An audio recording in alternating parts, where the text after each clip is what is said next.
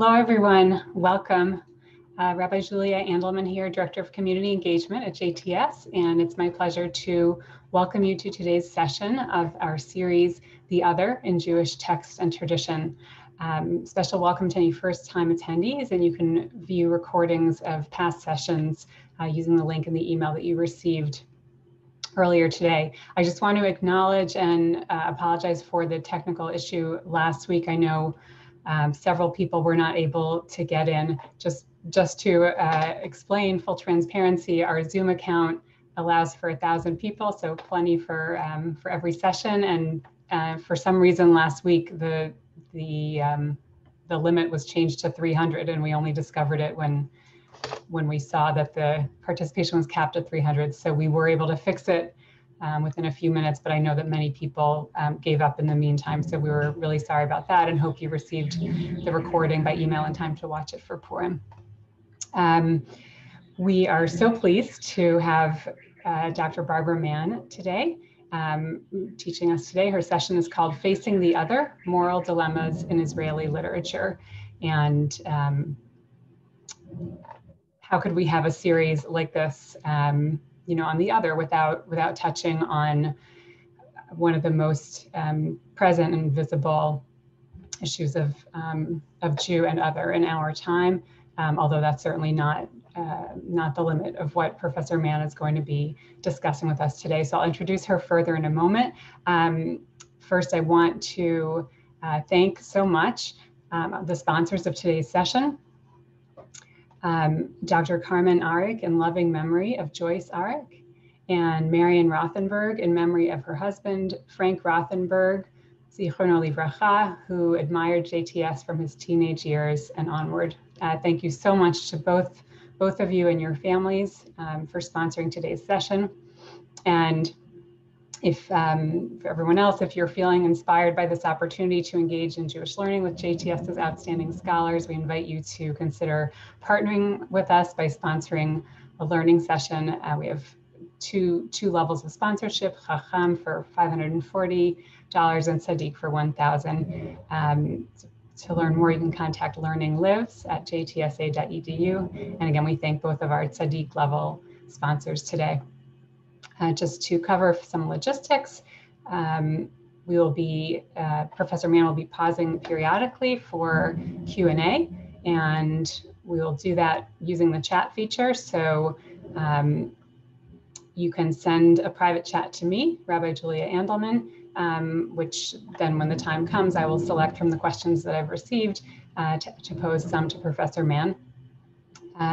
If you have a technical or logistical question, you can go ahead and send those via private chat to Lynn Feynman or Rabbi Tim Bernard. You should have received the sources for today in the same email that I referenced earlier, but we will also share them in the chat. And I think that covers it. So now it's my pleasure to introduce Professor Barbara Mann, who is Professor of Cultural Studies and Hebrew Literature and the Chana Kekst Professor of Jewish Literature at JTS. Her areas of expertise include Israeli and Jewish literature, modern poetry, and the fine arts. She's the author of Space and Place in Jewish Studies and A Place in History, Modernism, Tel Aviv, and the Creation of Jewish Urban Space, in addition to numerous scholarly articles. And her current project, The Object of Jewish Literature, A Material History, is under contract with Yale University Press. Thank you so much, Professor Mann, for teaching us today, and I turn it over to you. Okay, so thank you.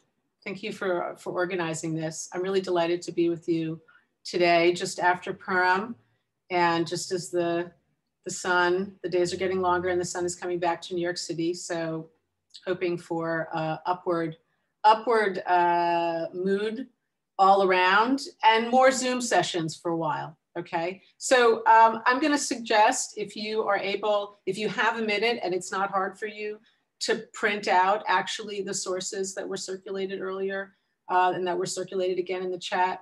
If you don't have a printer or you don't feel like printing them out, that's also fine. We're going to share them on the screen. But if you're able to have them even on a separate device on your phone, as long as you can refrain from doing other things on your phone while you read poetry, then that's good. Can everybody hear me okay? Yeah, if you have, excellent. Okay, so behind me, even though we're all zoomed out here and I'm still kind of low tech, I'm a bit of a Luddite, I have to confess. I mean, I read poetry, right? So I must be a Luddite. You know, I just put up just a kind of a map of where we're going to be going this afternoon. And to let you know, I'm going to make some introductory comments about two big ideas. One about lyric poetry, like why what poetry gives us that we might not necessarily get in other genres and other kinds of literature. And then I'll say something specifically about modern Hebrew literature. And then we'll move into the three poets for today. Dan Pagis, and you can see their dates up there, born in 1930 in Bukovina in Romania, Yehuda Amichai, 1924 in Germany, and Dalia Ravikovitch in 1936 in Ramat Gan. So it wasn't until I actually put this board together that I realized that they are really all contemporaries. You know, there's something about, meaning to say they were born within a decade or so, they were born within the same time period, more or less, but there's something about the rapidity of change, of the evolution of modern Hebrew literature, and maybe just like the density of events in the early 20th century within the Jewish world or on the planet, that makes me think of them as somehow occupying different generational cohorts, but they are more or less contemporaries. So the first thing that I want to say about the lyric, right? So the lyric it's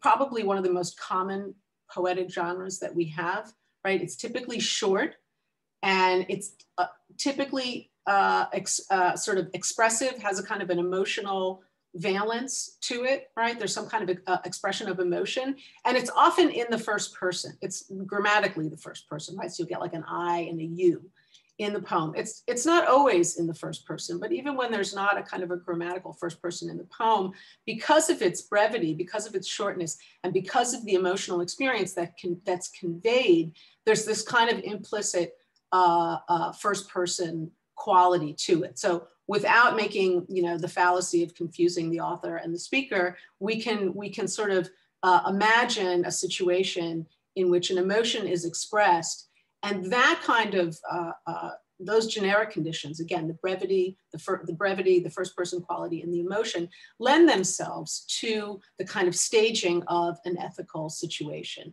with an implicit other, sometimes there's actually a you in the poem, but even when there's not, there's something that's implicit, and that you could be an actual other imagined person, you know, that the poem was written with that person in mind.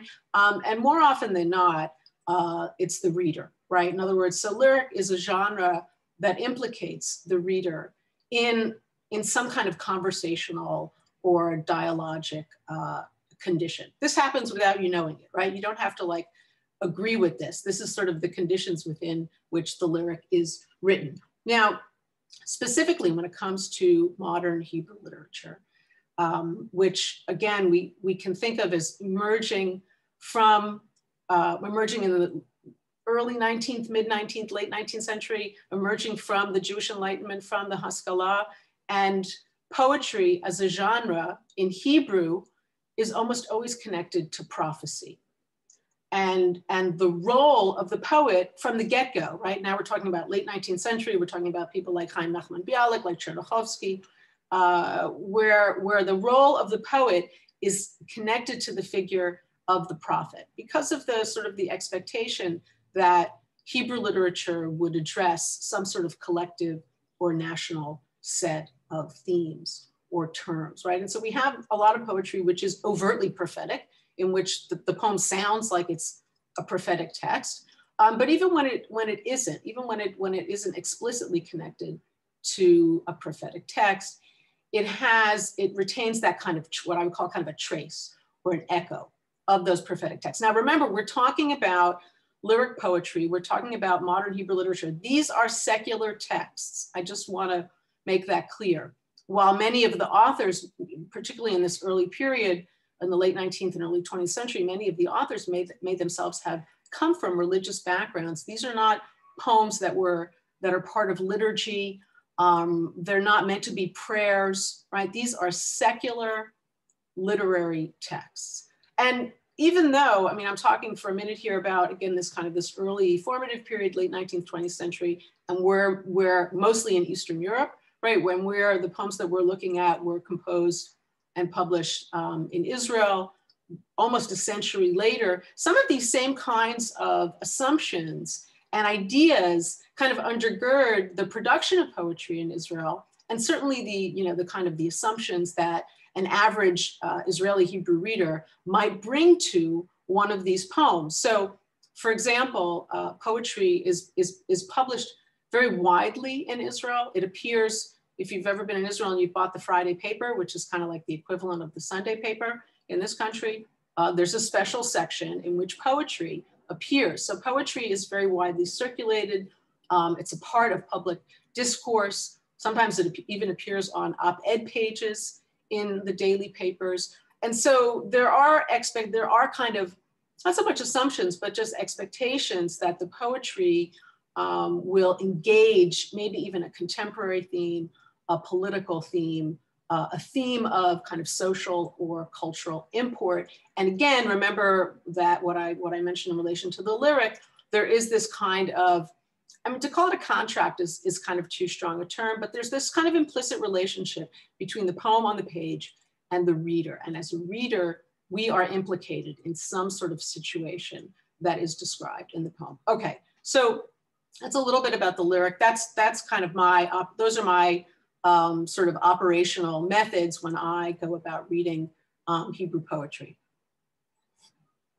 I'm going to stop at sort of after each poet, right? So we'll talk about Dan Pagis, and then I think that the hosts are collecting questions from the chat.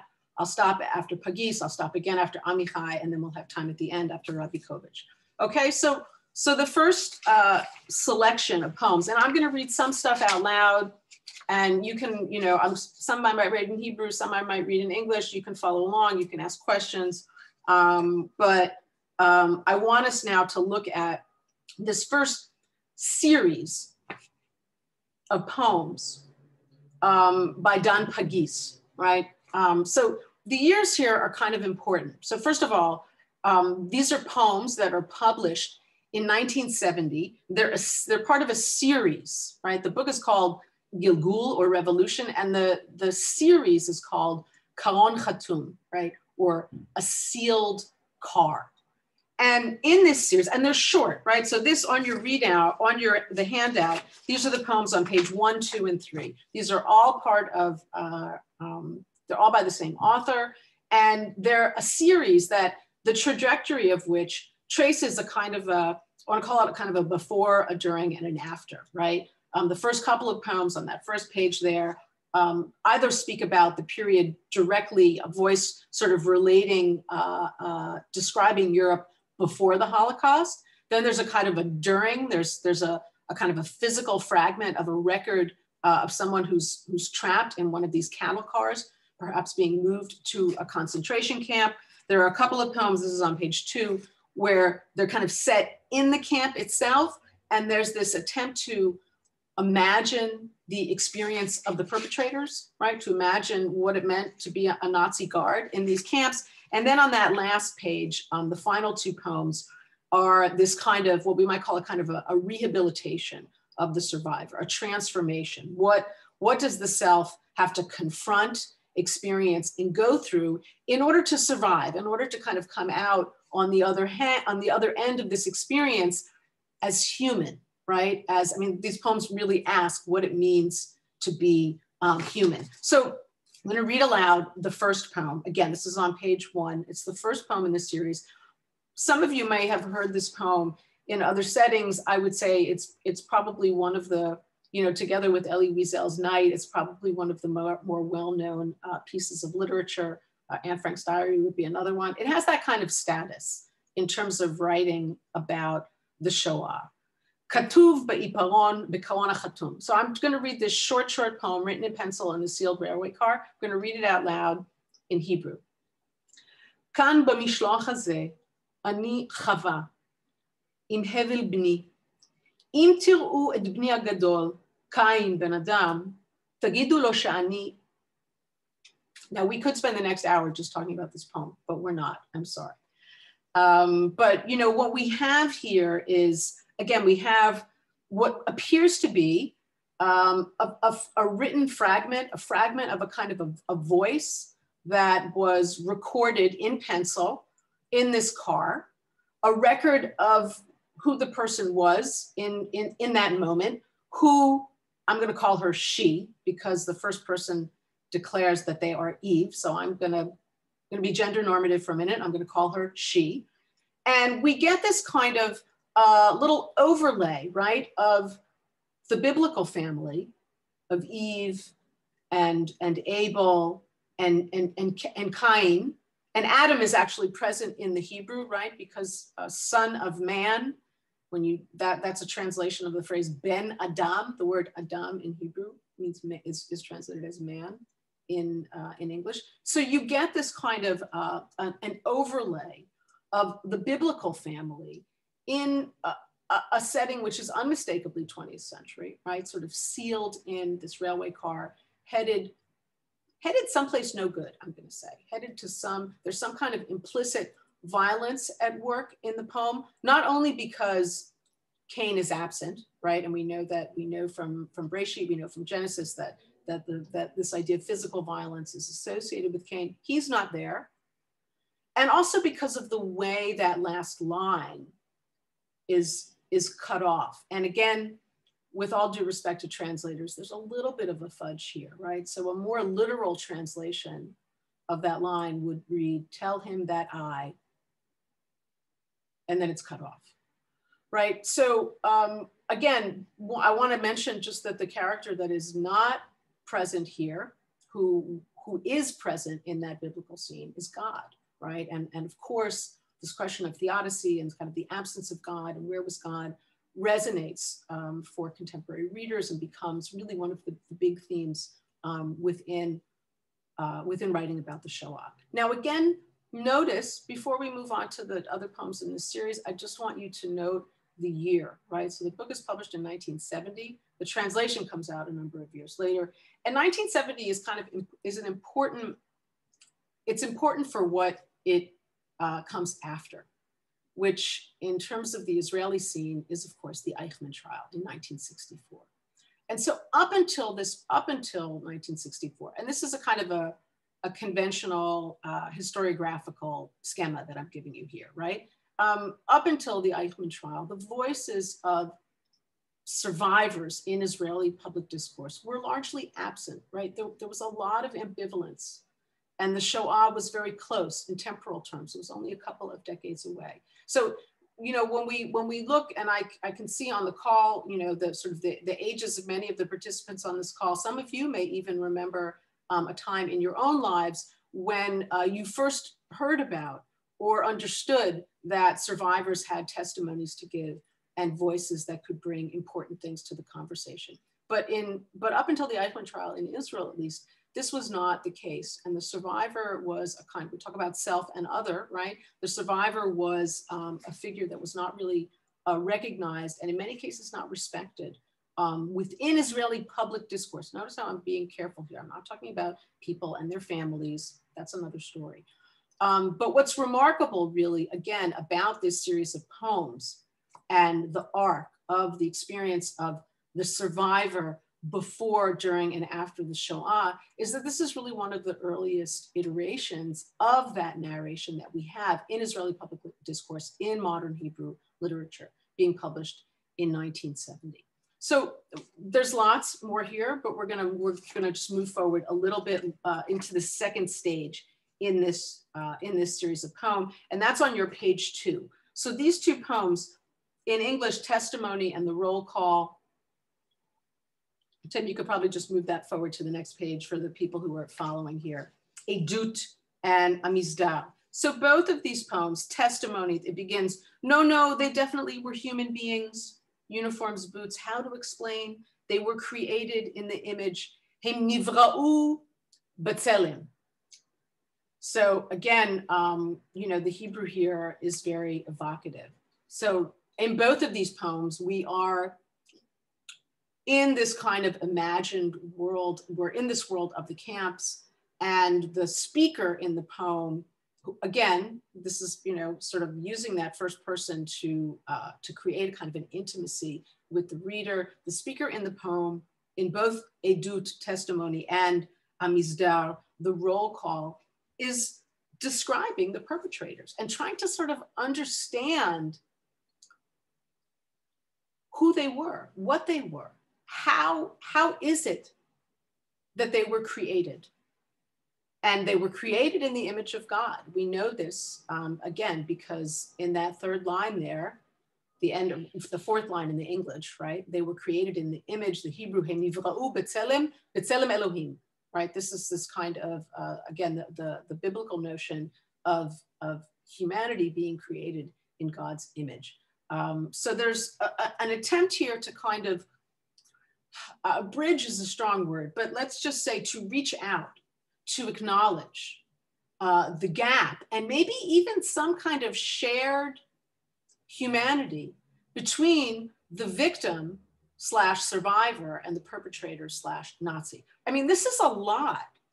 It's a lot today in 2021, but it was a huge amount. It was a huge imaginative leap in 1970. And for Pagis, again, to embed this recognition, difference, right? There is difference, right? He says, Ani hayiti tzel, I was a shade, a different creator made me, right? I'm different from that person whose humanity is suspect.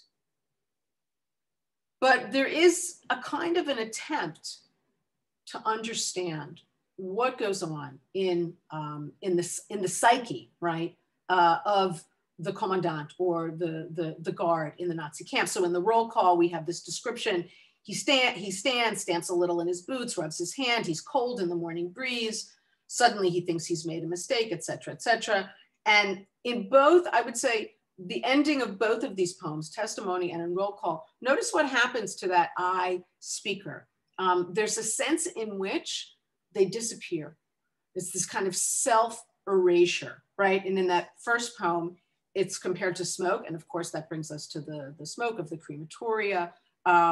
But then in the second poem, there's this kind of erasure of the self. Even the shadow is erased in that second poem. So I think implicit here is the suggestion that in order to recognize the humanity, in order to understand the psyche of the perpetrators, involves a little bit of self-erasure, a little bit of problematic self-erasure.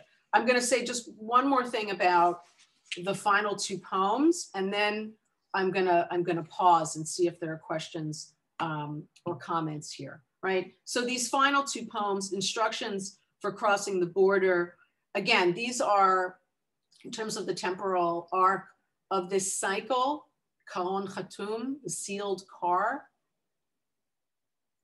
This is the sort of the after. This is kind of the physical, logistical, and emotional baggage that goes into rehabilitation, recuperation. How does one survive? In other words, how does one become a survivor? And so the instructions here in both of these poems kind of, and I'm going to read a little bit of both of them right now, because I really think that we need to have this poetry in our ears, right? Notice how the images, what I'm calling the logistics, the logistical instructions here involve things that we would think of having to do with actual travel. And then there's a kind of a metaphysical or kind of an emotional, what we call emotional baggage, right? That needs to be worked through. He says, Adam Badui, imaginary man. This is instructions for crossing the border.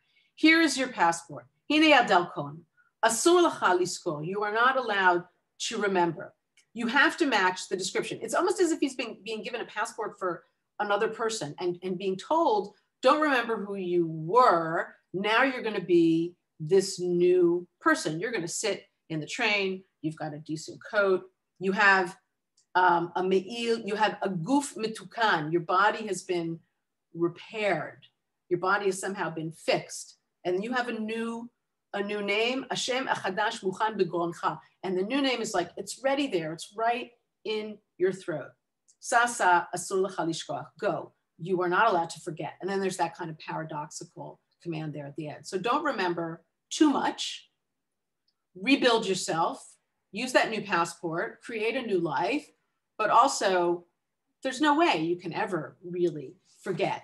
And then in that final poem, Pagis, you know, in a really, I think just kind of shockingly brilliant way, he widens the scope, right? And here he moves from the individual tikkun, right? The aguf hamitukan, the body that's been repaired, to something called a kind of a national tikkun, this idea of reparations, right? And this was something that again, after the Eichmann trial in the late 60s, and before that as well, but really, you know, picked up steam, I think in the 60s, this question of tashlumim, of reparations. What kind of financial and economic reparations would the German state make to the state of Israel as a kind of a monetary settlement for the damage of the Holocaust?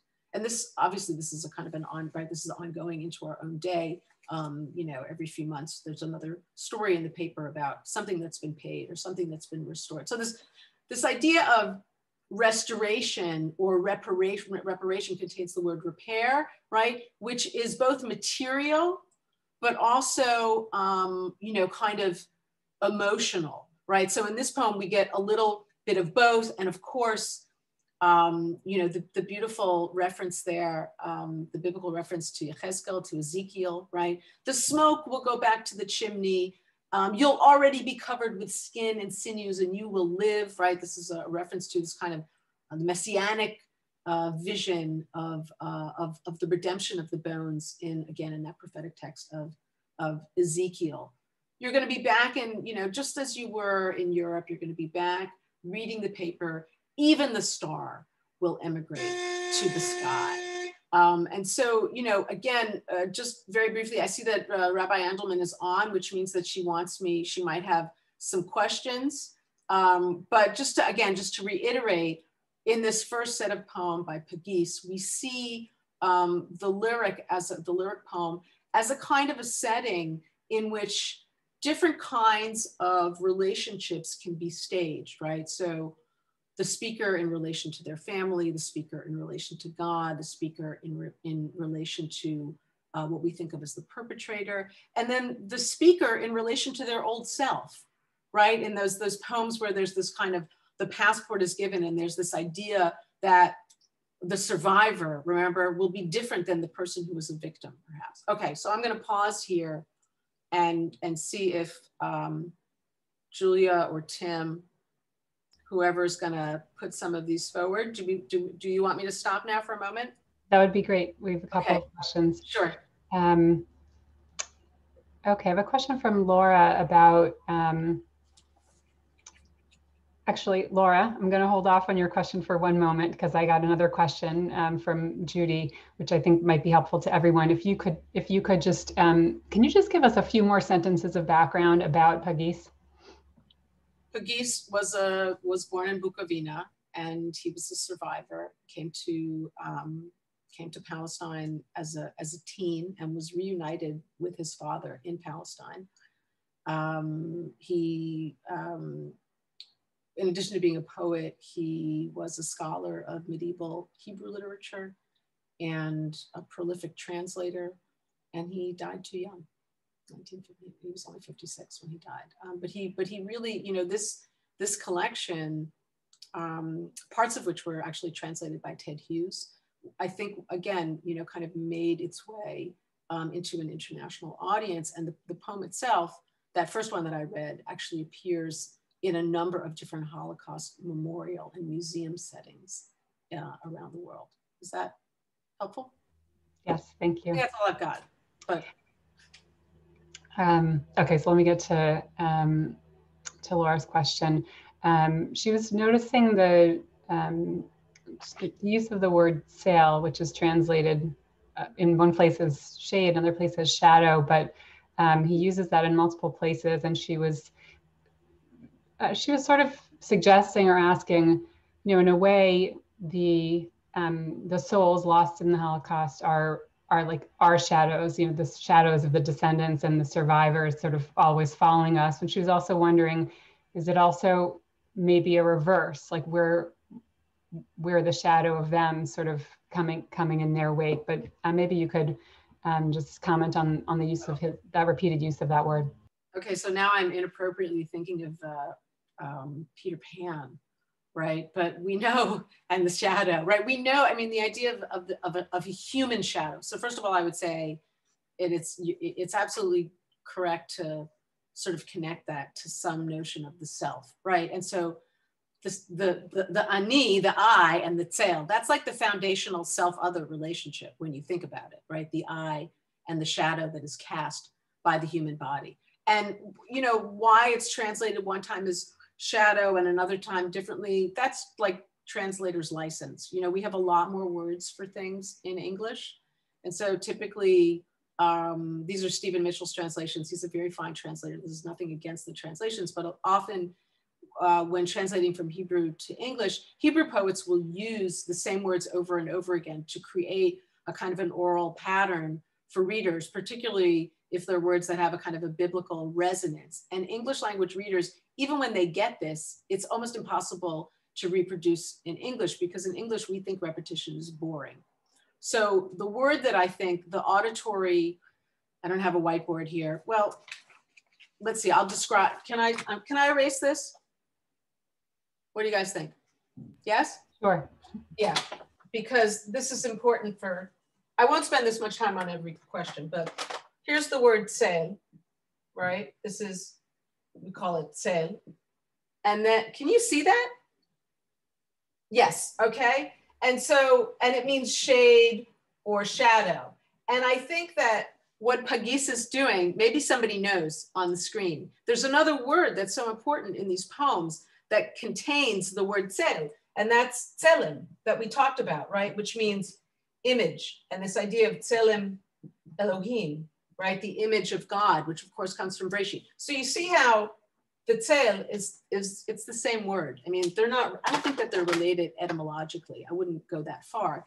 But when a Hebrew reader reads this poem, you're hearing the echoes there. And you're asking the kinds of questions that, I don't know who that was who asked that question, but precisely that kind of question. What does it mean to be a tzel? What does it mean to be a shadow? Do you come after or do you come before? And we know that shadows can do both, right? I mean, that's the marvelous thing about shadows, depending upon where the sun is. So there you go. That's my Thank you. elaborate answer. I'm going to put together a couple of questions on kind of the religious Jewish piece here. So, so Rob was noting in that powerful image of the star being torn from the chest and emigrating to the sky, you know, does that maybe refer to the narrator's own Judaism fleeing? And then Laurie was, she was asking about in testimony, you were talking about the soldier was made in one creator's image and a different creator made me, kind of the theology of that. So 2 questions about kind of religious belief and identity here. I have to confess, just to go to the second question first, I have no idea. I don't know, when he says a different creator made me, I'm imagining that's his way, kind of, you know, just kind of rationalizing this whole idea of tzelem, and that the perpetrator was also made, that humanity involves that kind of brutality and violence. That, you know, there's this kind of attempt, you know, I came from someone else. I can't possibly share with that person. You know, there's that sort of reflection. But, you know, the question of you know, the notion of the star being a kind of a letting go of his religious or spiritual beliefs. Unclear. Again, you know, Pagis himself was not, when we get to Amichai, I can give you a more definitive answer, or a better answer, right? Because Amichai, we know, came from, you know, had that early religious education and, you know, sort of said something about, you know, well, when you get older, you get wiser, right? But Pagis didn't have that in the same way. He had more of a secular background. But in the case of the star there's a kind of a, I want to say kind of an appropriation, obviously, of the star that was worn in the camps, you know, and so there's something of that there as well. I'm not sure about the theological piece, honestly, but you know, readers delight. I think that, in other words, I think that when you read a poem, this is what we bring as readers. This is part of the lyric thing with the I and the self, right? As a reader, you bring whatever kind of, you know, interests or assumptions that you have. And certainly for a reader in the early 21st century, the idea of, again, you know, where was God, the absence of theology, or the problem of theology in the Holocaust is on point for sure. Do you want to take one more? Yeah, quick though, because we're going to run out of time, but okay, yeah. So just a request maybe to comment on, you know, he refers to smoke so many times, and of course there's an obvious reason for that. One participant, and I'm sorry, I can't find now who it is, but one person suggested, you know, the image of God accepting a sacrifice. But that word comes up in so many of the poems. Maybe you can comment on that. I like the sacrifice, you know, I mean, I think that it seems to me that it is also, aside again from the obvious sort of setting of the camps, you know, that there's something there that's, I'm going to say that's connected to the shade and the shadow. In other words, it's another one of these kind of viscous substances that seems to signal something or mean something. It's a trace, it's something that is left in the air. But, you know, if you want to go in the direction of the smoke and the sacrifice, if God is absent in these poems, then what's the sacrifice for, right? I mean, that would be one sort of theological reading of that smoke. So kind of a sacrifice in vain, maybe even, without putting too much. Okay, so we can move on, yes, to the next poem. So Amichai, and we're getting these poems from the, you know, this, it's amazing to me as a scholar to sort of think about how long ago these poems were written. And by the way, I want to say that all the poems that we're looking at today I haven't cherry picked them. They're poems that I happen to be fond of. But they're deeply canonical works, right? These are writers whose work and who, you know, as figures and for their poetry are really at the center of modern Hebrew literary history. So in Amichai's poem, I think I'm just gonna read the whole poem. It's short, I'm gonna read it. I'm gonna read it out loud in Hebrew.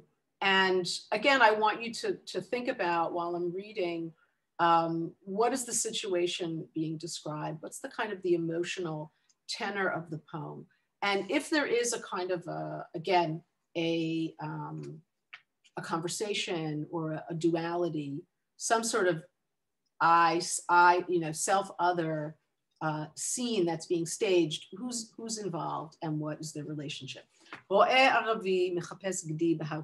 Arab shepherd seeks a kid on Mount Zion. רואה ערבי מחפש גדי בהר ציון, ובהר ממול אני מחפשת בני הקטן. רואה ערבי ואב יהודי בכישלונם הזמני. קולות שנינו נפגשים מעל לבריכת הסולטן בעמק שבאמצע. שנינו רוצים שלא ייכנסו הבן והגדי לתוך תהליך המכונה הנוראה של חד גדיה. אחר כך מצאנו אותם בין השיחים, קולותינו חזרו עלינו ובכו וצחקו בפנים. החיפושים אחר גדי או אחר בן היו תמיד התחלת דת חדשה בהרים האלה.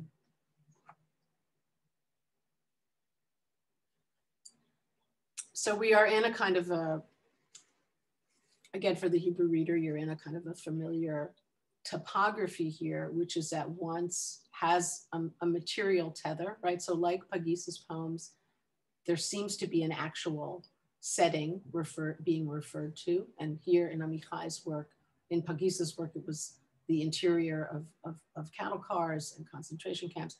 And here in this poem, it's the actual topography of Jerusalem, right?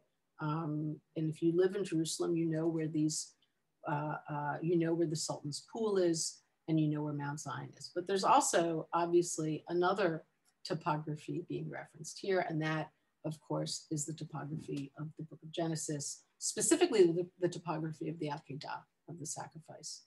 of Isaac. So, you know, and this is, I'm going to say that this kind of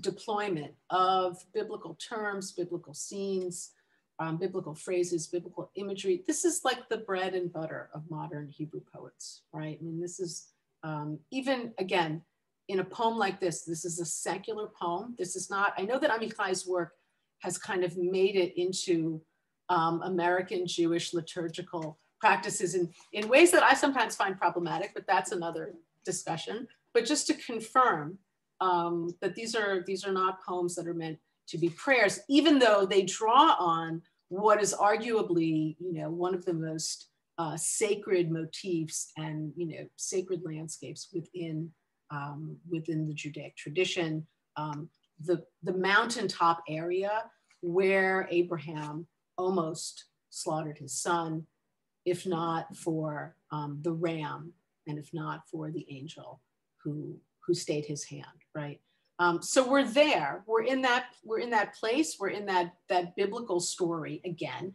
But the characters, again, like in the Pagis poem, the characters are just, there's something just a little off. Things are not proceeding in exactly the way that we remember. And so if we're asking about the confrontation between, or the encounter, let's say, between self and other within modern Israeli Hebrew poetry, this would seem to be a kind of a classic encounter, right? An Arab shepherd and a Jewish father. And the Jewish father is looking for his son, and the Arab shepherd is looking for his goat. And even the way that they are, you know, located in the topography, right? They have, their voices are together. There's a kind of a pool. They're together and apart, right? They both want to prevent the son and the goat. They both want to find them, and they want to prevent them from entering into what he calls a mechona hanora'a shel Chad Gadya, the terrible machinery, the terrible mechanism of Chad Gadya. So we have to ask, what is this mechanism? What is it doing here? What is Chad Gadya, right? I'm thinking now of the relationship between these two sort of well-known motifs within the Judaic tradition. The one is the Akedah, the almost sacrifice of Isaac, right? And the second is Chad Gadya, which is of a different, it's a different domain, right? It's not a sacred text. It's not a biblical allusion. It's more, I'm going to say, on the line of, in sort of the domain of kind of folklore or oral tradition. Chad Gadya as a poem, as a song in the Agadah, in the Passover, as part of the Passover service, dates to about the 16th century. That's kind of the earliest version that we have. And the first version is actually in Yiddish. Bet you didn't know that. We could talk about that after. The first version is actually in Yiddish. But it's come down to us as not technically a part of the Seder, but kind of a peripheral part of, not a part of the Haggadah, but a kind of a peripheral part of the ceremony that is traditionally held during the Seder. And so it has a kind of an interesting relationship there to tradition. It's normative, but it's not absolutely canonical. It's not sacred. And what is the terrible machine? What is the terrible mechanism? See, here's where I miss having people in front of me, because I'm sure that any number of you could jump in here, right? So whereas the Akedah, right, the sacrifice of Isaac, is kind of a one and done, right? There's the almost, and then the substitution of the ram. You remember Abraham has been commanded to go to the mountaintop and to slay his son. And at the last minute, the angel comes and says, wait, don't touch the boy. And then they find a ram to sacrifice instead. Amichai has another poem actually called The Real Hero of the Akedah is the Ram. So he's stuck on this theme. And that's different than Chad Gadya, which is cyclical. The violence there is, it keeps going and going and going and going. It's compounded even. There's no resolution. And, you know, in revenge fantasies, which is, you know, one of the ways in which Chad Gadya could be read, right? the power relationships there keep building and building and building. And there's no resolution, there's no peace, there's not even symmetry. So just kind of pay attention to those two different cyclical apparatuses, right? The Akedah, the sacrifice on the one hand, and Chad Gadya on the other. Achar kach matzanu otam. But then they're found. Everything is fine. Achipusim achar gdi or achar ben. You know, this has happened before. Looking for a kid, and notice it's not ram, right? It's it's not an aisle. It's very particular. It's a different term here. And we could ask, why does Amichai, if he's so interested in evoking the Akedah, then why doesn't he use the Hebrew term for ram? Why doesn't he say aisle? Because I think he really is interested in this other domain as well, in the domain of folklore, Chad Gadya, one kid, but also in something that feels like it could even stretch back into diaspora Jewish life. Even though we're in, again, this kind of very land of Israel topography, the goat is that animal that for Hebrew readers is really embedded in a kind of a pre-modern Jewish life in Eastern Europe. And so it seems to me, I mean, if I try to kind of understand the tenor of those closing lines, I want to say that it feels like there's a shared experience, that there's something in common, that even though they are standing across from one another, and even though one is a Jew and one is an Arab, they share the topography, they share a concern, which is a slightly unequal concern, right? There's a difference between a child and a goat, right? The loss of one is enormous compared to the loss of another, but they seem to share some kind of common experience. And even that line, you know, kolotenu chazru eleinu, our voices returned to us and cried and laughed inside us, the plurality there, that sort of first person plural there, the we-ness of it, seems to suggest that there's this kind of shared experience. And then we reach back even further into the notion of the Abrahamic traditions of Islam and Judaism, kind of sharing some origin story, right? If not the topography itself, then certainly some origin story, maybe even the topography itself, some origin story about that topography. I'm kind of dwelling on this because we're going to see something really radically different in the Ravikovitch poem. And I want to say that when this poem was published, right, it poses, right, if we want to, I'm not going to translate this into political terms, but you could see sort of where it goes, where the symmetry and the shared experience allows for, again, if we're thinking about this model of self and other, you know, allows for kind of a mutual recognition and some notion of shared experience. The common enemy here for both the Jewish father and the Arab shepherd seems to be that kind of cycle of violence, which, you know, once it starts, we know how it ends. Okay, I'm going to pause again and see. I kind of said a lot there, but I'm sure you'll have things to say. Julia, do you want to? Yeah. So I had a comment from Barbara, and Barbara, I'm going to paraphrase a little bit, but you know, there's such a powerful image here with the two, you know, as you were saying, the topography, kind of two facing mountainsides, and this kind of wanting to connect and be similar or see parallels. But actually they stay apart, right? The laughing and the crying happens within them. And Barbara's comment was how often it's kids, it's children that can connect across these divides, which is, it's really ringing true to me. I'm thinking about around the election. I know you said you didn't want to go all the way there with politics, but you know, there were some parents in my son's school who stopped speaking to each other, but the kids are still talking, you know, and voicing their parents' views that they've imbibed. But it's a powerful image of sort of this permanent separation as symbolized by the topography, but sort of this mixing of the kid and the kid. I think that is actually, you know, when I think about other poems that Amichai wrote about Jerusalem, and there are many, that it is often there are poems in which that child, and it's often kind of the spontaneity of the child. I'm thinking of one, where a child flying a kite, et cetera, et cetera. And, and sometimes I think in retrospect, it's hard for me. I read a poem like this and it feels very utopian. And I know that since 1980, this is not how things have gone. We're in the horrible machinery of Chad Gadya again and again and again, and we can't seem to escape it.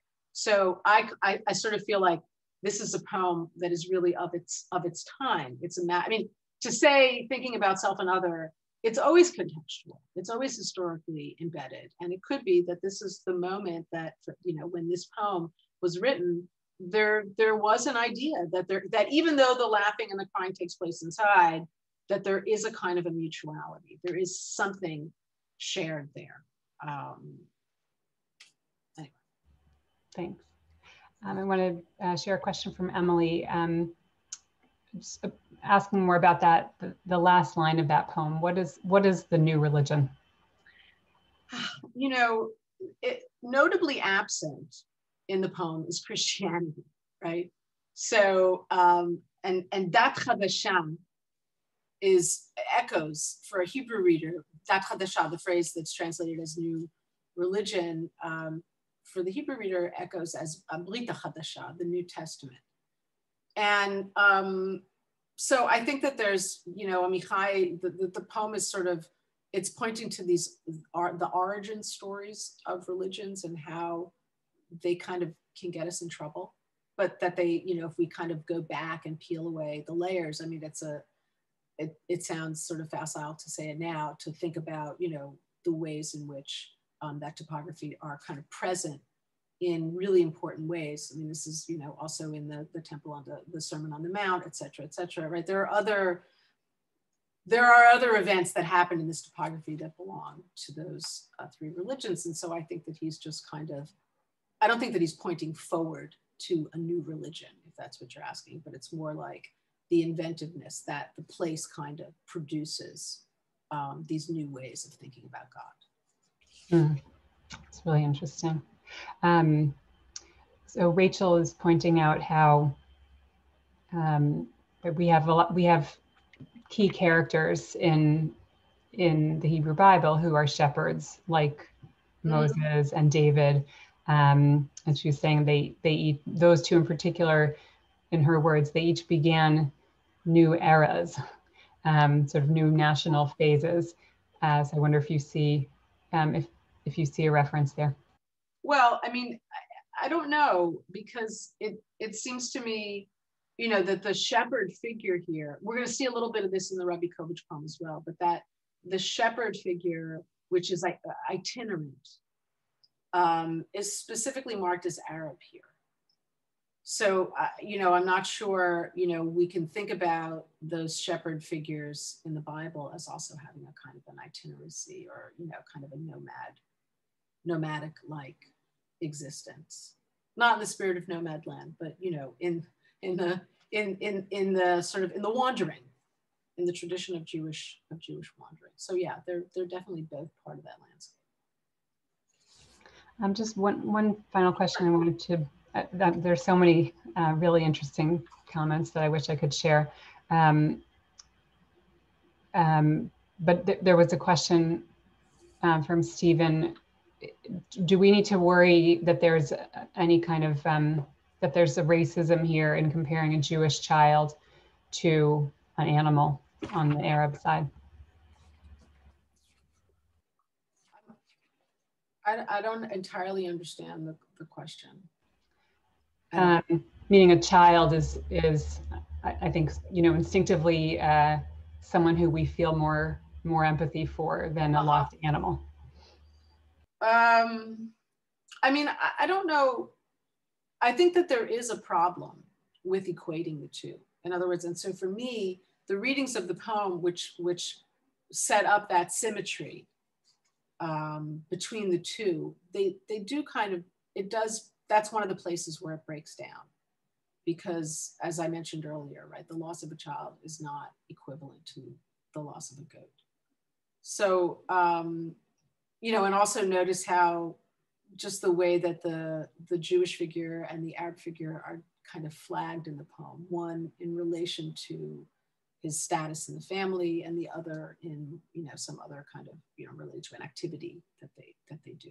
So I would say that there is, I'm not exactly sure where the racism would come in. Maybe I'm just missing something really obvious, but it seems to me that there is a way in which that the distinction between the two breaks down the symmetry. But also, I would just add, remember that there's another way in which that kind of binary, right, that opposition is broken down, because Amichai is not giving the Hebrew reader the word that they want, which is ayil or ram. In other words, we're in, and we wonder why, right? In other words, if that could just as easily, if you're just looking for livestock that's attached to this topography, what is the goat doing there? And I think it's partly, again, as I mentioned, this sort of reference of it Judaizes the goat to call him a goat because of that connection with Eastern Europe, but also because of the connection to Chad Gadya, right? In other words, the one kid. Do you want to take another, or do you want to go on? You could take one more, sure. Yeah, ooh, okay. Yeah, we can take one more. So this is from Jennifer. She writes, is the indirect source of potential harm in the poem an indication of Amichai's own comment on the ongoing harm between both sides of conflict? Oh, it is, alas. Yeah, I mean, I think it's a great point that the violence here seems to be sort of external to this particular relationship, but we feel like it's out there and it's not something that they can control. This question of agency is huge in Ravikovitch's work, so maybe that's a kind of a good segue. So I don't know if we're going to get to both of these. I'm looking now at the final two poems, A Jewish Portrait and Hovering at Low Altitude. I'll start with A Jewish Portrait, and then I'll take some questions, and then we'll see if we have time. I can say something about Hovering at Low Altitude as well. So these are, so Ravikovitch is, I would say, after Amichai, the most influential Hebrew poet of the last 25 years or so, right? Well, we gotta say half century now because she died in 2005, but her work continues to reverberate in really important ways. And these two poems were written during the first war in Lebanon, 1982. So they were published in 87, but they appeared already were kind of circulated in newspapers and in anthologies of political poetry about the war that were already circulating very immediately. I mean, this is sort of, I kind of alluded to this at the very beginning of today's session, that there is a kind of a topicality or a presentness in a lot of Hebrew poetry. And so these were poems that were written during the war in 82 and published almost immediately. And I want to say that, if in the Amichai poem, this is how it sort of connects for me. I mentioned there that there was a kind of a rhetorical tension in that Amichai poem between the ostensible symmetry, right? The one facing the other, and then this other, I'm going to call it that compounding cyclical violence of Chad Gadya. There's a kind of a tension between those two structures. And in this poem, the structure is something that we might call a kind of a palimpsest, or almost like Venn diagrams, right? So that the two quote unquote sides here, the Jewish side and the Palestinian side, are kind of blurred and overlap to the point that it's really, one is described in relation to the other, and it's kind of hard to separate them and put them in different places in the poem itself. This is one of the challenges, I think, of reading the poem. And it's a rhetorical strategy, right? And so if, just to kind of, to zoom out, oh, did I say that, zoom out? To zoom out for a moment, right, to this bigger theme of self and other, one of the implications of Ravikovitch's poem is that the other is inside the self, right? That there's no firm distinction. And there's always this kind of blurring and this reciprocity that goes on in terms of defining the self and relating to the other. They can never really be disentangled. So, Dukan Yehudi, a Jewish portrait.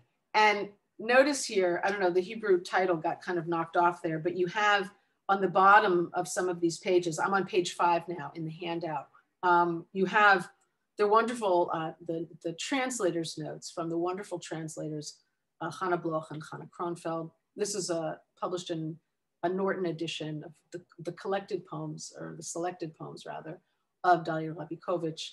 And they've given us notes that kind of point us towards the important motifs and important tropes that Ravikovitch is using. And the first one is in the title, the Hebrew title.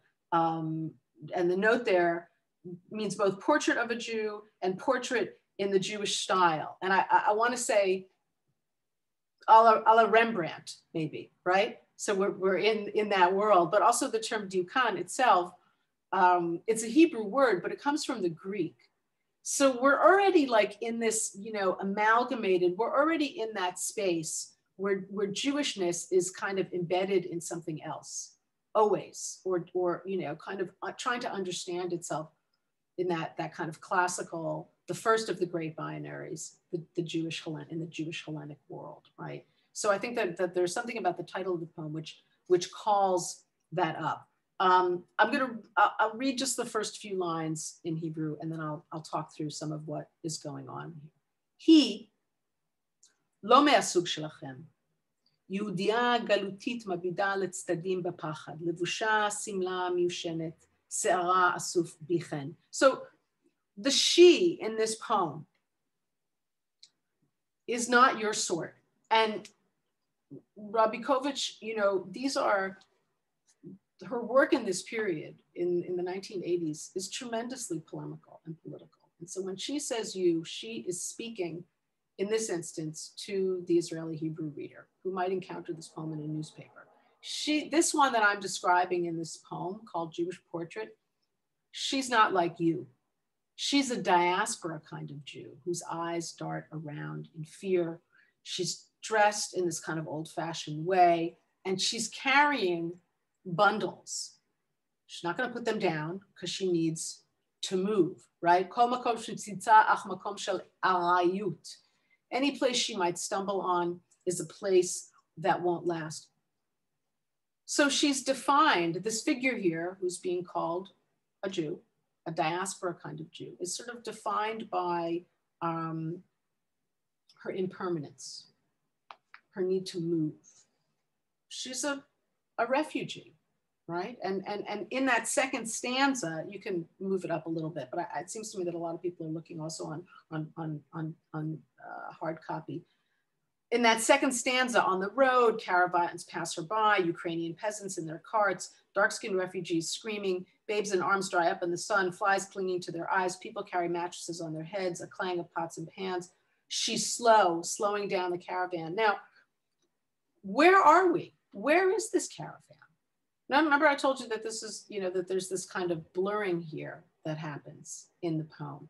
And so you might think that we begin in Lebanon during the war.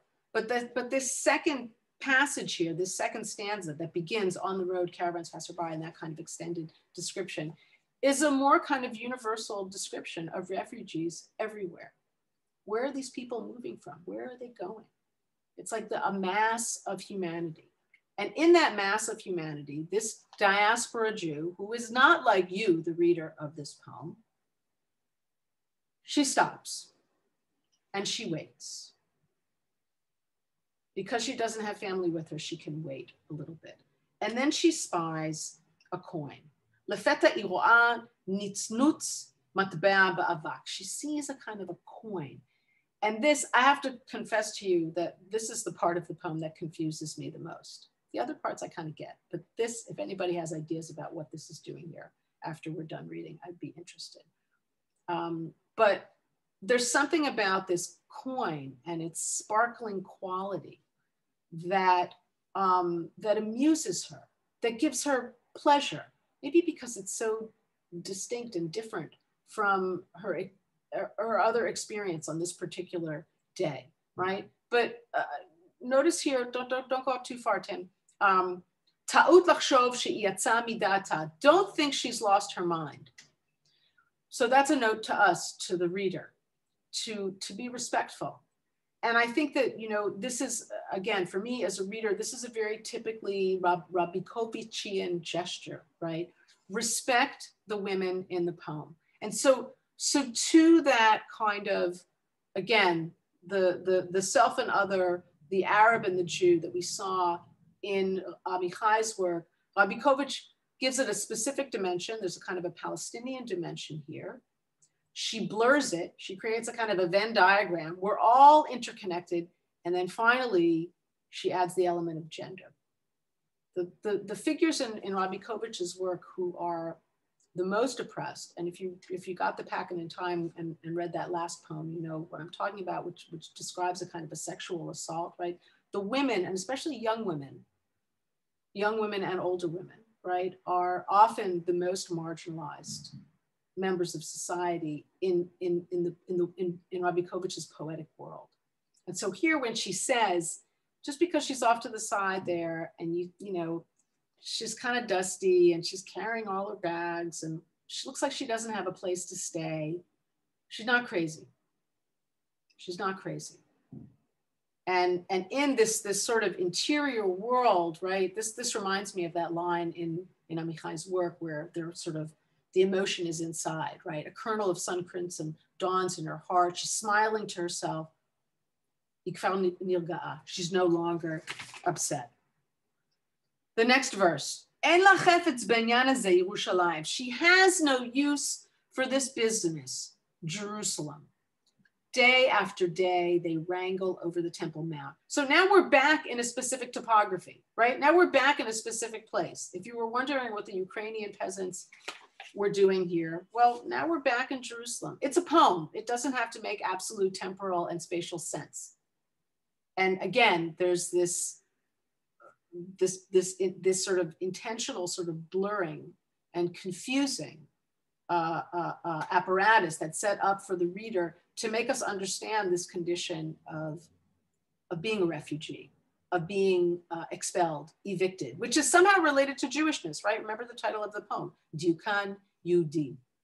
She has no use for this business, Jerusalem. Day after day, they wrangle over the Temple Mount. Each man smites and reviles his brother, and the dead prophet shrieks, who hath required this at your hand to trample my course? So Ravikovitch, like Amichai, but I think, yeah, I would say the both of them together, they draw on the full spectrum of language available to them, from the biblical to the most contemporary slang. And in this stanza, she doesn't, what's the business with Jerusalem? Why are they arguing over Jerusalem? Who gets it? Who belongs? Who does it belong to? And all of the wrangling, the fighting over that one, the Temple Mount is, you know, essentially we're back in that world again from the Amichai poem of Har Zion and the Akedah, the heart of the matter. She's not interested in politics in that way. And again, to just, you know, if you look at the bottom of the page, you'll get like a little bit of insight into the depth here of the biblical citation. So the biblical citation here comes from Isaiah.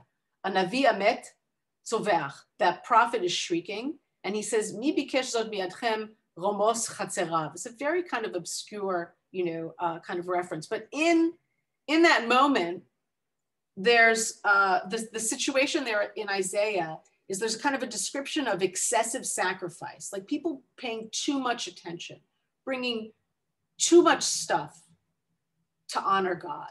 And God comes and says, I don't need all of that. It's too much. You're paying too much attention. You're giving too much, right? And again, I think because it's the prophetic text, you know, there is this suggestion of kind of false piety or kind of a performative piety, but not a real connection to the place. Okay, now we get the rest of the story about this woman. And for me as a reader, the big twist at the end of this poem is to find out that she has a home. because she arrives home, right? In other words, there is this kind of relationship to that scene of refugees, and kind of there are references to maybe her own kind of impermanent or temporary quality, right, with the Pax there. But it turns out she has a place to go. She'll find her house. Her feet stub against the sharp gravel stones, dust soils her dress. She will bolt the inner door. So this is just a gorgeous, gorgeous image here. Not locking. I have to ask the difference between locking and bolting. I think there's a little bit of Song of Songs here as well, with all of the sort of the women moving in and out of the doorways, and the doorways being locked. That's another class. But she finds a way home, and she bathes her feet, which I think has to be a little bit of Mary Magdalene. I think that there's a little bit, who was it that bathed Jesus's feet, right? As a kind of a way to wash away sin. In the dark, she knows the features of her face, as a blind man knows the feel of his temples. Her eyes, einei kuzarim kulot. The Khazars, Ukrainians, Khazars, who are these people? Panim chavotla. She has a broad face. Guf kaved shel isha mibnei hamakom. Her body, the heavy body of a native woman. Bnei hamakom, the sons of the place, the people of the place. Dosh lishi be'eretz Yisrael, third generation in the land of Israel. And again, the language here, I need to point out, and the translators give us some excellent notes here, right? So in addition to the biblical quotation from Isaiah, here we have the term Bnei HaMakom. It's a kind of a term, right, that's used, it's almost a military term to use to describe the Palestinian population. So she's using like these different registers of language, almost in a kind of a collage. Now, what does it mean in this poem? And I'm going to stop here because I want to leave time for questions and discussion, right? But I'll leave you with this. What does it mean to call this figure Jewish? In what way is she Jewish? She is native, and we don't have time for this, but you'll keep in mind that the term makom, which appears in all of these works again and again and again, in Hebrew is a synonym for God, right? It sort of marks that place where the children of Israel encountered the divine presence. So what does it mean for a local to be Jewish? Dosh lishi be'eretz Yisrael, and that term there at the end, the land of Israel, from the, sort of the heart of the Zionist lexicon, Eretz Yisrael, the land of Israel. This is the term that's used in the Bible, and it's the term that is really becomes historiographically the term of choice in the pre-state period, but certainly even to this day, right? In other words, it conveys a sense of attachment and belonging. What does it mean to call this person Jewish? And what is the poem trying to kind of articulate about the evolution of these relationships between self and other? Okay, I'm going to stop there, and we can maybe get to the second poem, but I am going to stop there just to sort of see if there are comments and questions. This is a lot. I see somebody who I haven't seen in a long time on the screen. A lot of responses to the coin, like really a lot. Many people are reading it as a symbol of hope. Mm. And I couldn't help noticing that in the same sentence is the word svach, which is where the ram is caught in the thicket in the Akedah. Yes. So this is the third line. It's actually in the Hebrew there. It's line 31. The third line in that stanza that begins, suddenly she sees a coin. I thought a lot about this, and I didn't want to go into it. But Julia, do you have an idea about it? Like, so the svach, just to get everybody up to speed, svach means thicket, and that's what. To go back to the earlier poem with the Akedah, that's what the isle, the ram, is kind of caught in. And that's how they save the day and make the sacrifice. And Isaac survives and is traumatized, of course, because his father almost killed him. But the svach there, it's just a very, it's a weird image because the svach is sort of like, it's fertile and it's giving off plagim, rivulets of moisture. It's a very bizarre image. Yeah, the only thing I could think of was maybe, you know, along the lines of people suggesting that the coin is about hope, right? That's what the ram sort of represents, the idea that there's a way out also, maybe. That's nice. I mean, look, I don't think of this. I want to say the other poem, the second Ravikovitch poem, if we have time, we'll get to it. That's a poem that leaves me in despair. This is not a despairing poem, I don't think. I don't read this poem as a bleak statement. I read it as realistic, as pragmatic. People are also suggesting Revelation, Moses and the burning bush. Oh, nice. Very nice. But that's a different word. But that's okay. It's the sneh, right? Right, but that wasn't a comment on the word svach, but more about the coin and sort of. But the coin, I think that it can work because of the nitznutz. In other words, look, a poem, just to sort of, as a matter of general practice, I always tell my students this, a poem can mean more than one thing. It doesn't mean that it can mean anything. So I would sort of say, you know, where do we get the svach on its own? I don't think is enough for the burning bush, but the svach, the thicket with the nitznutz, with the spark, that maybe is. And then there is that idea that adds to this idea of hope or a bright spot. So I think I was also surprised, but I mentioned it because several people mentioned the burning bush, and one person wrote, you know, kind of connecting it to the line where right, she might seem crazy, but actually she's not. It's sort of like a mystical revelation can be mistaken as someone kind of losing it. Absolutely. That's great. I mean, the prophets were nuts, right? They had to have been. They were visited by these, you know, hallucinations and, you know, anyway.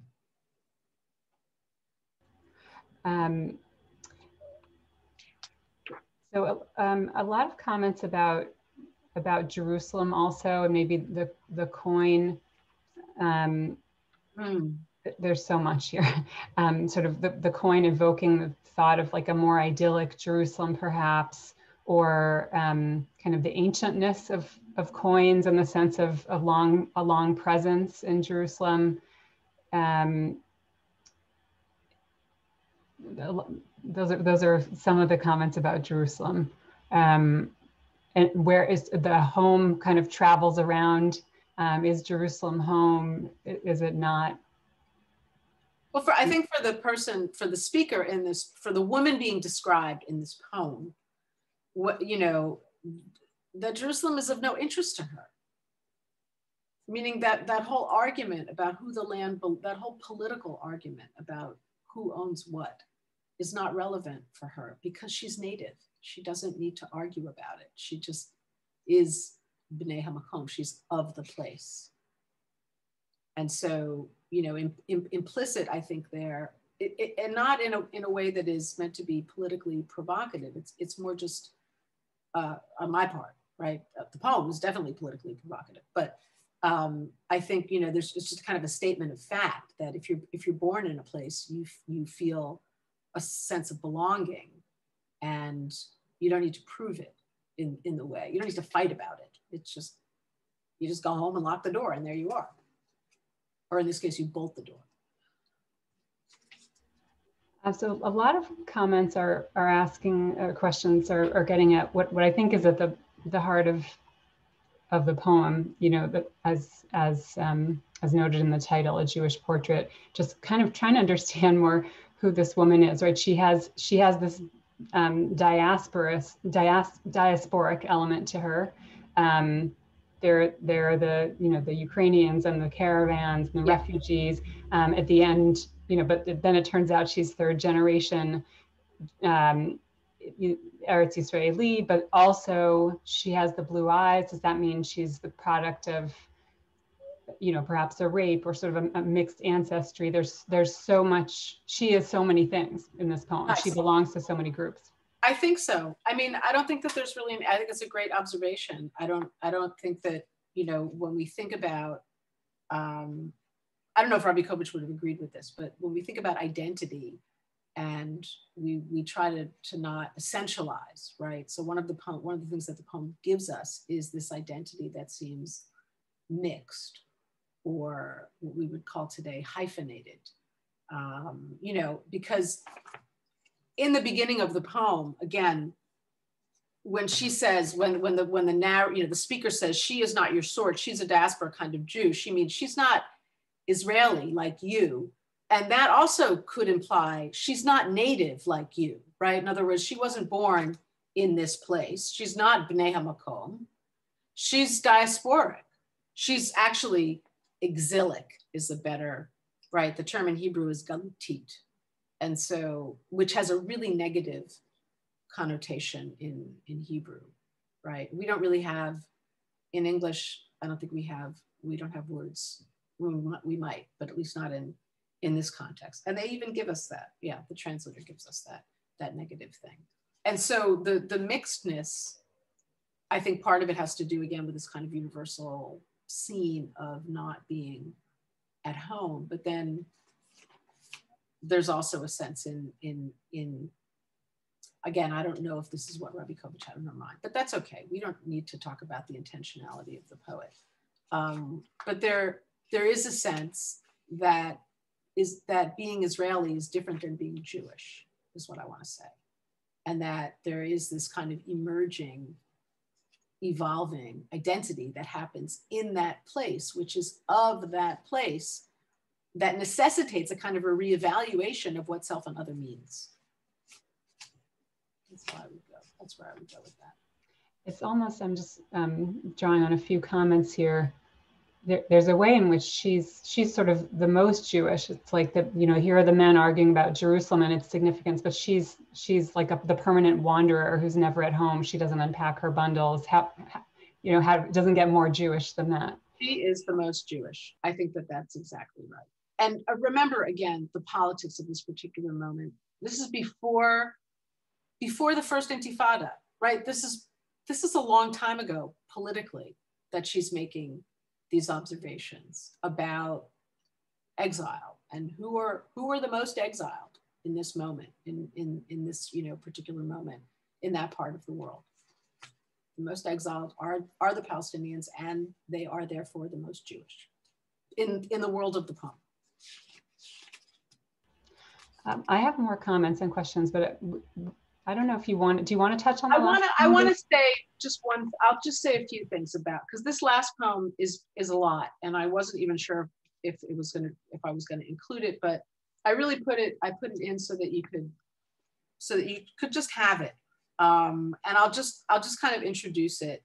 Again, probably, a handful of one of the most important Hebrew poems really of the last half century. And, for some of the reasons that I touched on in terms of Ravikovitch's kind of mastery of different linguistic registers, like Diukan Yehudi, in other words, it's written, it's written in this very political climate during the first war in Lebanon in the early 80s, 1982.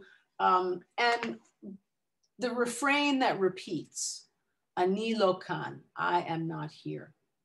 And it repeats over and over, several times throughout the poem. And in between the repetition of that refrain, we read of a kind of a scene of violence that is unfolding. It's predicted from the very beginning of the poem that this young girl, she's not going to make it till the end of the day.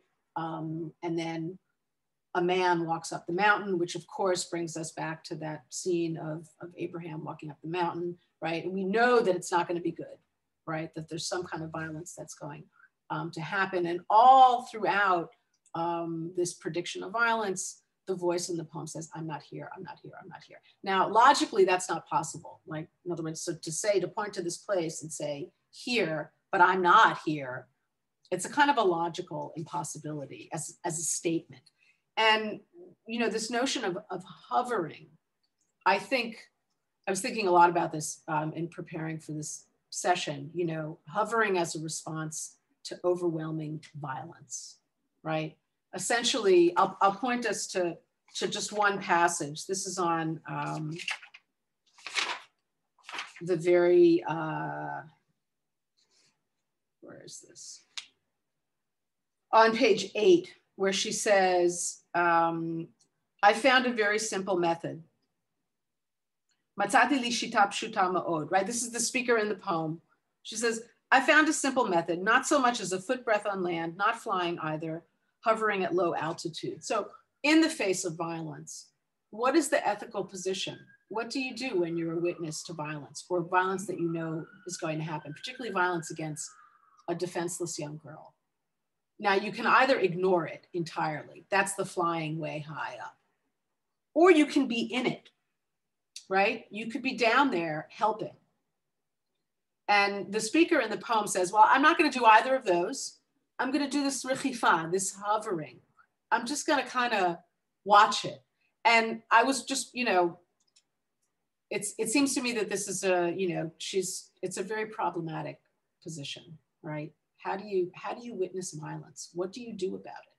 And in this moment, this is, you know, in the moment that this poem is written, obviously the location is Lebanon, and the victims are the people who are suffering there. But there is, I think, a more universal, a kind of a broader way of thinking about this question of what do we as readers do when we encounter violence? Do we turn away? Do we fly? Do we get in it? Do we help?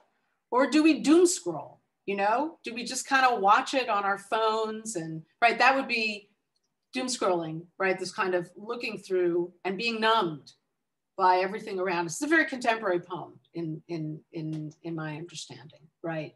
What's the psychological defense mechanism that you use when you are overwhelmed by what the world is doing? And so the critique here, I think, is of this position of just, you know, just watching it, hovering above it, and not doing anything in it. Picking up your skirts, right? There's that marvelous image of the picking up your skirts. Don't get them dirty, but don't really get involved.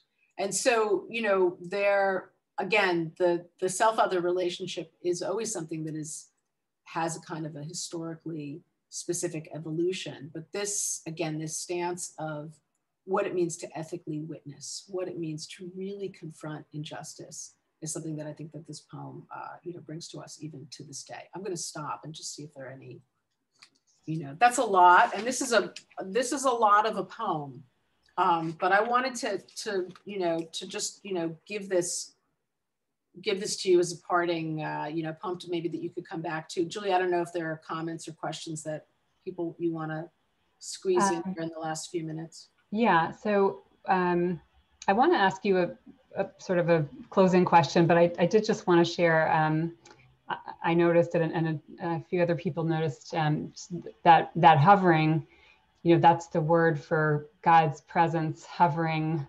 over things before creation.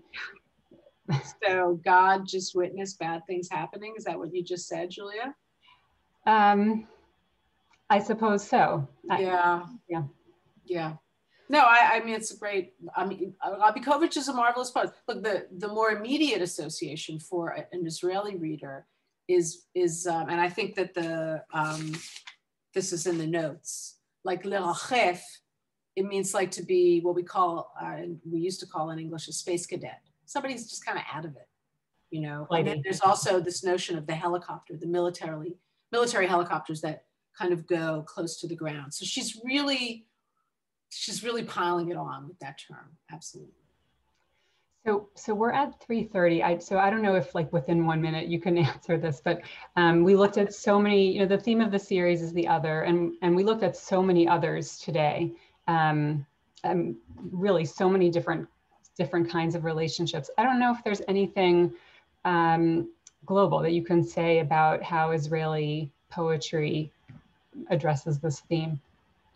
I mean, I would just return to this notion of it being kind of embedded in historical evolution, and that historical evolution has to do with power.